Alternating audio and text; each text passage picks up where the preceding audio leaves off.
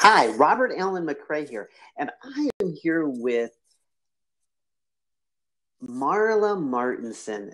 Marla Martenson is a Hollywood matchmaker. She is exceptionally well connected in the dating world and understands it very well. It's been 12 or more years. She's been absolutely exceptional in understanding and portraying to these men that matches are possible and they can bring a great experience to your life. And Marla today is lives in Hollywood, California, or near Hollywood, California, and she's just joining the Blab in the second here. Are you here? Yay, Marla!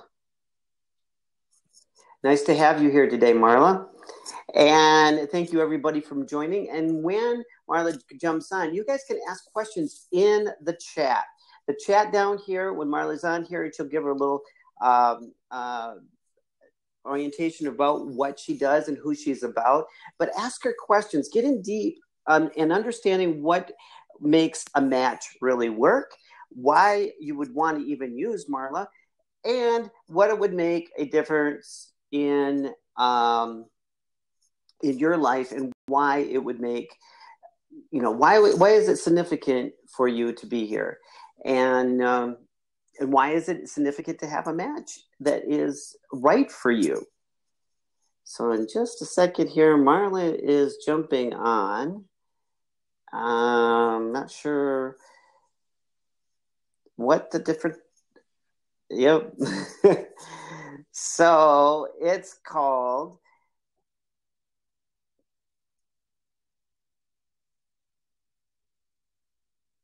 Yeah. Well, you are on at the moment. You do come on the panel, and it's going to work in this moment. You should be on the panel. I might need to just something clicking. Yeah. So, woohoo.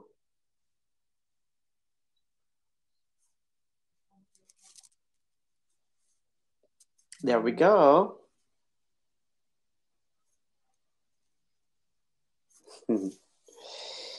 Wow.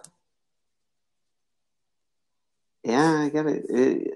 You should be on right now. So it's like an internet connection.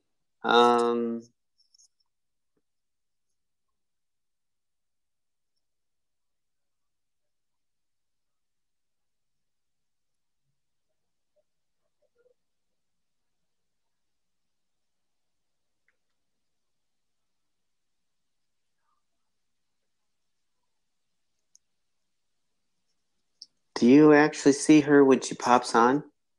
Yeah.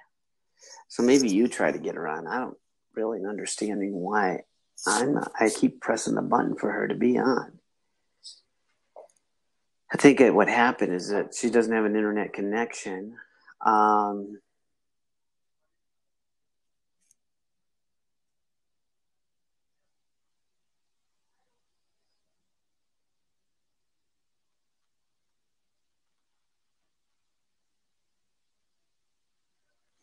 So yeah, we're waiting for Marla Martenson. She is a Hollywood matchmaker. She is really, really, really does really well at matching men up with women.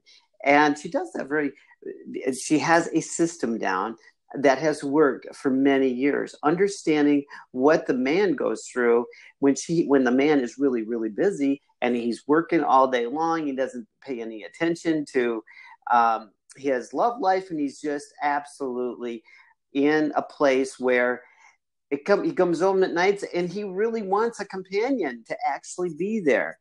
So you really got to hear Marla. Marla has a lot of insight and a lot of knowledge of what a good woman would be for a man that has exceptionally busy schedule, and wants someone by his side to really comfort him, and not so much comfort him, but just be an equal to understanding and a relationship. And Marla works with you on that. And she also makes it makes it really, really exciting to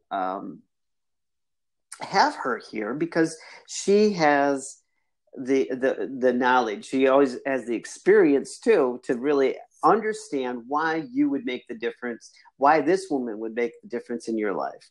So, because after a while, when you do a couple of matches, you get the idea of what works for somebody and what doesn't work for someone. And there she is.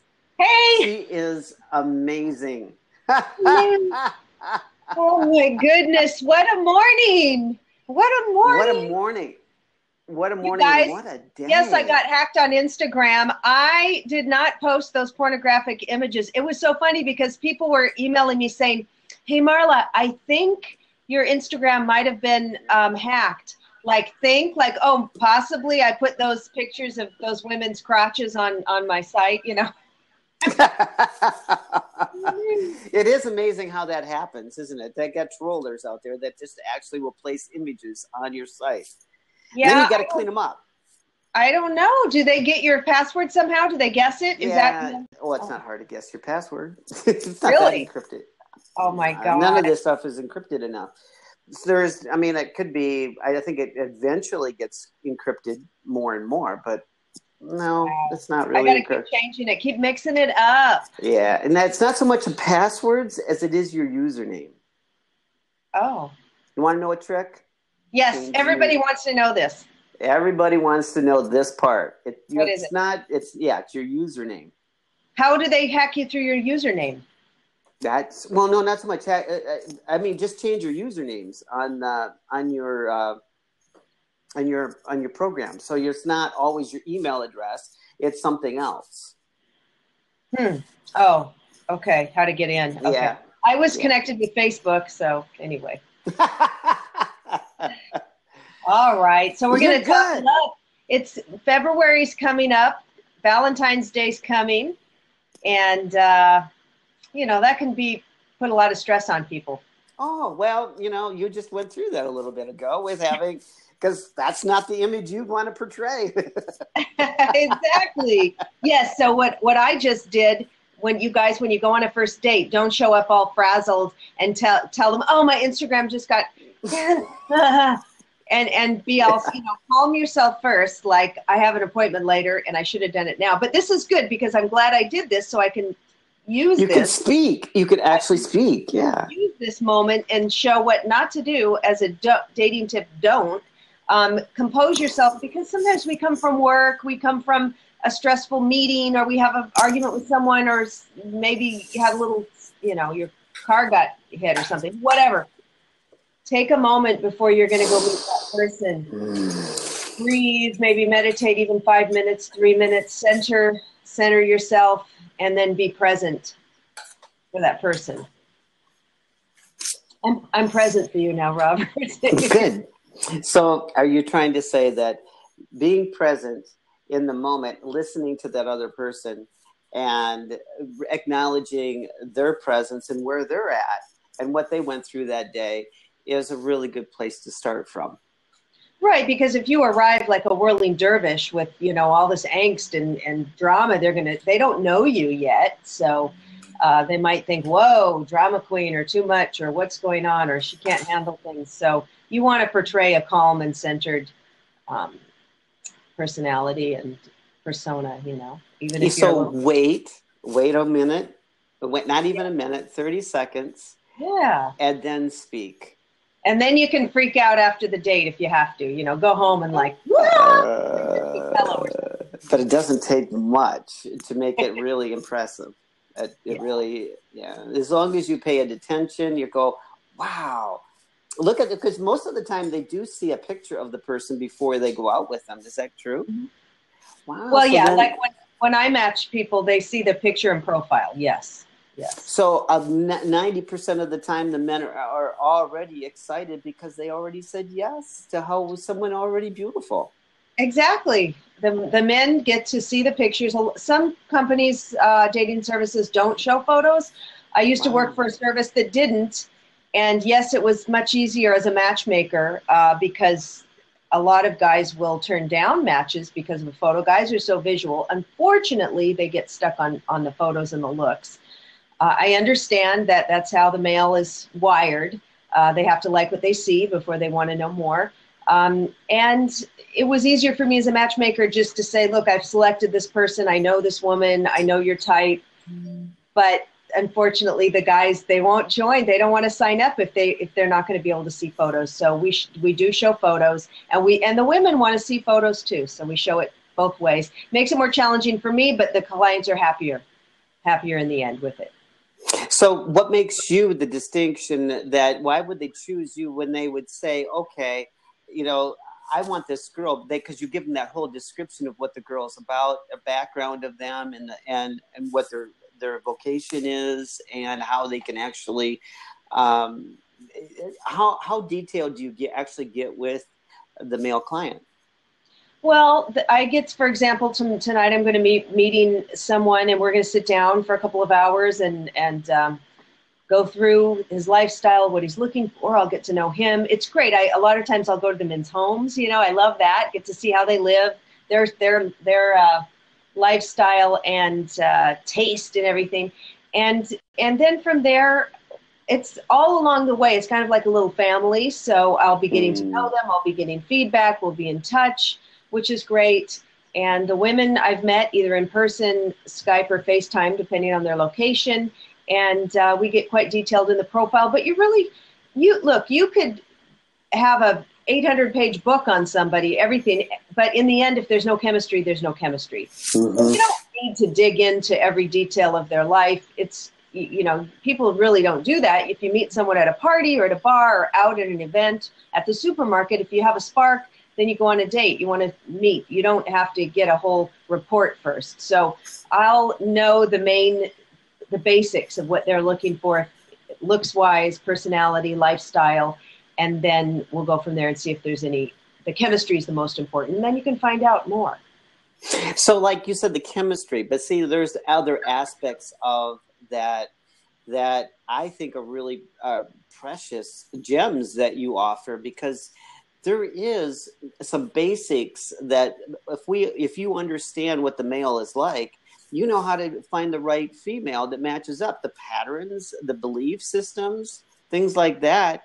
You can match people up accordingly so they can be treated in that relationship in a way that really sets them up to succeed, like understanding old belief patterns that maybe the lady has never had that. So the guy picks the same woman out of 100 people. You've just interrupted that pattern.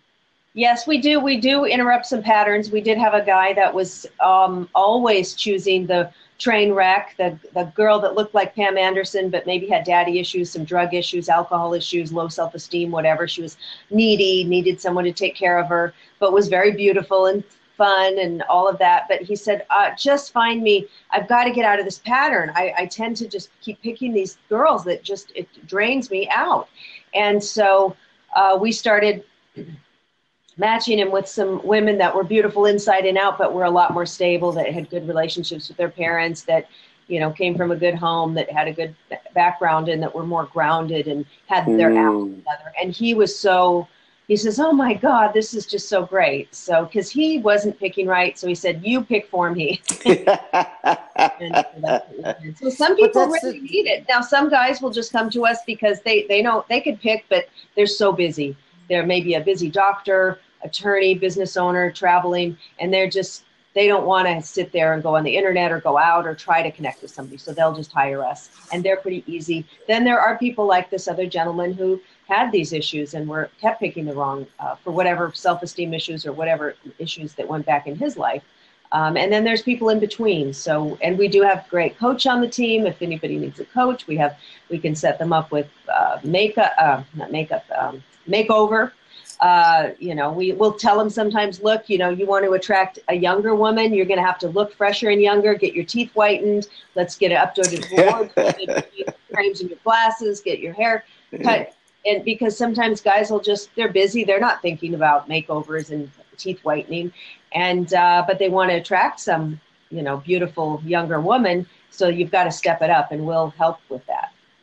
Cool. So it's really if the person really has a great opportunity to really understand what a woman really would be for them, because a lot of times these men sometimes work years and doing the same job, and they're really engrossed into the work, and they really are passionate about it, but they've never taken the time to experience love. Yeah, and they work so hard on their careers. Gosh, if they're a doctor, they could have been in school for 9 years or a decade or something, and the hours are crazy. And and some engineers maybe don't have that. They work alone or focused with the computer, and they don't have the social skills, or they just need some help with it, because sometimes the focus is unbalanced, and people will focus on career, and even women, they'll miss out on having children because they've been focusing on their career and getting in, just like working as hard as a man. And the way society's set up now, it's pretty much the way it is. You've got to things are expensive. You've got to make a living. You've got to take care of ourselves. And that one component that everyone just wants, love, sometimes is elusive or gets put on the back burner. Yeah, because you got to do other things in order to function in life. Yeah. Yeah. Sure. Darn. If everyone could just win that big lottery, right? Yeah. Well, I think that's. We can pay all the bills and put our focus only on love. But, unfortunately, we're in the real world here. 200 and some 90. I mean, there is some big lottery. I guess there was somebody won $1 billion or something. Isn't that nice? I was in that. I played in that. It's fun. It's fun to be. My husband's like, oh, there's no chance. I said, yeah, but it's just fun to be a part of it. Just play it out. $2. Yeah, is that what it is? $2 for that big one. It's just like love. It's like some people will get maybe bitter or like, oh, there's no good people out there. It's not going to happen for me, or maybe I'm too old, or I don't know, or maybe I'm too fat or too thin or too whatever. And don't count yourself out. You can't win if you don't play. So let's play. Okay, play. Have fun with it. But love's a play. We get to play in love too. Yes. And that's the important part of it. Well, Marla, I really, really, I've had you on here before, and you've been an exceptionally powerful presentation in the presence that you bring across. What makes you the best at what you do? The best. I'd say I'm one of the best. There's a lot of good matchmakers out there, but I think what it takes to be a good matchmaker is I took my people skills. I was in the restaurant industry for 20 years. I was an actress. I was always dealing with people. I was always trying to make people happy, right? So you've got to realize that these people really at the core, everybody just wants love. They're just trying to find that special person to spend their life with. I avoid looking at that fairy tale that we all grew up with, that Prince Charming is coming, and women tend to think, okay, he's going to be tall, dark, and handsome, 6 feet, make $1 million. We've got to break down some of those old fairy tales, old paradigms, exactly. And find somebody really special for you, and that's what I do. Now, somebody here, Yassine, says, since 30 years, and I can't find my soulmate. How old are you? Because I'll bet you're only 30. Let me know, Yassine. Are you still there? I think the picture doesn't look like he's 60 or anything. So this always puzzles me. So let's say you're 30 and you say, oh, for 30 years I've been looking for my soul. No, you haven't. At 5 years old, you weren't looking for your soulmate. At 10, you weren't looking for your soulmate. At 15, no, you haven't. He's 30 years old. He is 30. Yeah, he says, I'm 30. You haven't been looking for 30 years for your soulmate. Maybe 10. Yeah. And even at 20, you're too young. So you're in the perfect age now. You've hopefully gone through your schooling, and you're in a career, and you're getting all this. And now it's a good time to put that vibration and that focus and that, allowing out for that perfect woman for you to come into your life. So don't count those growing up years as missed opportunities to get married. Yeah. For sure, and and that's and through our 20s, those are awesome years. They're awesome, and I mean, mine was like, oh my God, my first name was Drama, my last name was Queen. It was like, it was crazy, ridiculous, all those hormones flying and all this stuff. I was just really in and out of relationships, and so the 20s is really kind of to have fun. I encourage guys to go out with a lot of girls, because if you're going to get married at 35 or 40, you want to make sure you don't feel like, so if you're going to be married for another 40 years, you don't want to feel like you've missed out on anything and then want to cheat or flirt or on the workplace. Mm-hmm. So go get it out of your system. Date as many pretty girls as you can so that you don't feel like you missed anything. That's what. Wow. That's what I say. And women too, go out with people, see who is the right fit. Don't just glom onto the first person who likes you, see what's out there and take care of yourself. Who's going to be a good fit for you. Don't think, that desperation, will he like me? Will he call me back? Do you want him to? Mm-hmm. Yeah. Do you want him to come back? For sure. Wow, it's inspirational. So did you actually get the Instagram handle? Not yet. Working on it. It's very complicated. I forgot I don't know my password. So I'm trying to deal with it that way. So. It's okay. We'll see. Yeah. Look, I hardly even use it. I should just delete it. I use Facebook, I use Twitter, and then I think I'm going to start using Pinterest when my new book comes out. Mm-hmm. Guys, if you want to read all about my crazy stories, I've got Diary of a Beverly Hills Matchmaker. It's available on Amazon in paperback and Kindle. Very fun memoir about my life. And then I did the sequel, which is called Hearts on the Line, The Elusive Search for Love in the City of Angels. And you can just look up Marla Martenson on Amazon. And I've got a fun short story up there called Amateur Night. It is, because Valentine's coming up, and it tells about one fateful night when I was a single waitress in Chicago on Valentine's. Because when I was single, I always happened to be single on Valentine's, and you know how younger women were like, oh, I don't have a Valentine, and I would take myself out to a nice restaurant, sit at the bar where I knew the bartender, and I'd order myself a glass of champagne and a delicious lunch, and I would treat myself, and then I would go. I remember even one year, some guy I knew asked me to accompany him to a jewelry store to try on earrings for his girlfriend. Wow. Earrings. And I was like, oh, I'm trying on earrings for some other woman. You know, I was like so depressed. But then I'd go and work at the restaurant, but it's okay. You know, I had my little dog to go home to. I had my champagne lunch. I had my friends, my health. And it's really a commercialized holiday, and you can just make it fun. You know, make it fun. Don't make it all fun and about, exciting. Don't make it all about if you have a boyfriend or a husband or a lover on that day. Come on. Oh, that's powerful, and it is. And you know, Marla, that is something true, because it's about the true feelings that you actually feel inside that make all the difference. And you know, you're having you're married now, and you're happily married, and been that way for a number of years, and so it proved out to be really good for you to wait.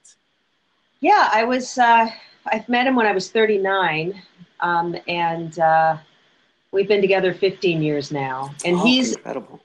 He's Latin, so he's very passionate. He loves romance. He's always kissing me and hugging me, and I love you, and you're beautiful and sexy. So he likes Valentine's Day. It's very cute. He'll take me out to lunch.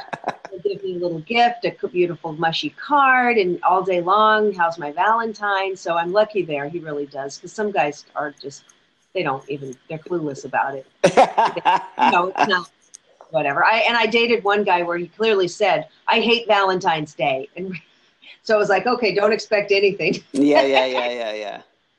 Yeah. So, and it's kind of fun. But it was funny. One year, my husband Adolfo and I, we went to the Grove. We were going to go to see a movie Valentine's evening. And we drive there, and there is not a spot to be had. It was packed. it was all because Valentine's Day, and my husband's been saying, this is ridiculous. Now old ladies and kids are celebrating Valentine's Day. What is going on? Yeah. And we had to valet park the car, and the place was packed.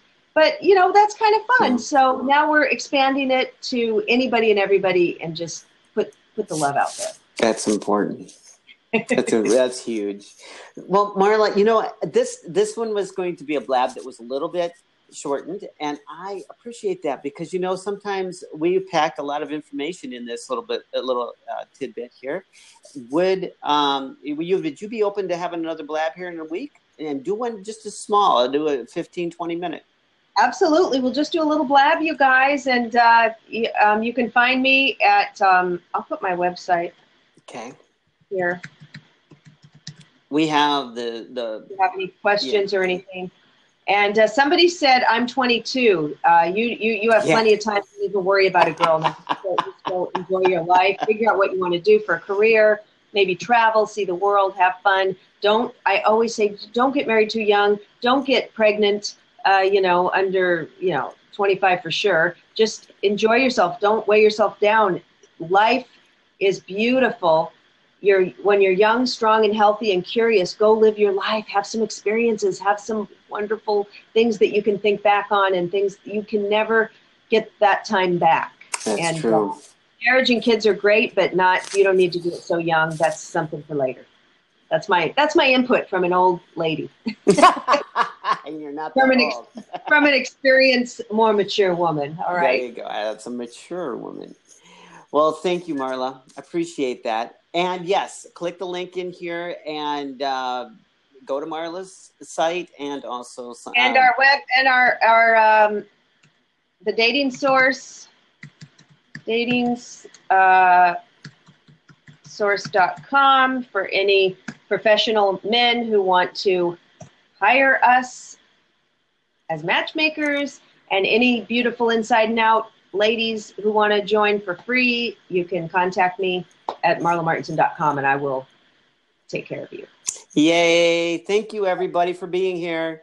Bye, Marla. Everybody. Love you bunches. Bye-bye. Love you.